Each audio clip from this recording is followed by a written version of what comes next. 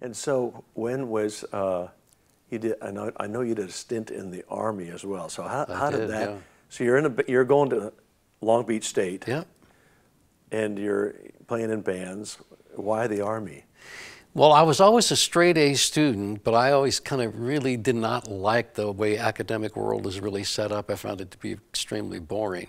But what happened, I was in my 4th or 5th semester, and I got violently sick with this really bad fever that lasted like 10 to 14 days. I was almost like unconscious.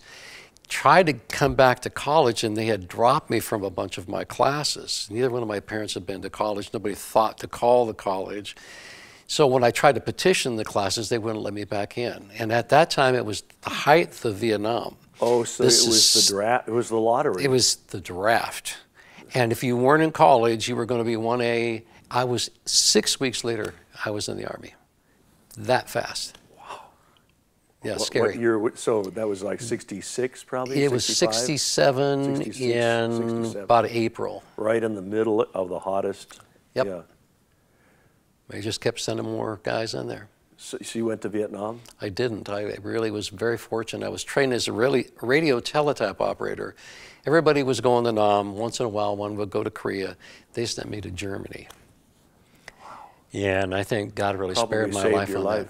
Yeah, that's what I'm thinking. Yeah. I saw Jimi Hendrix in Germany. Really? I did. He blew up 3 amps a night. It was awesome.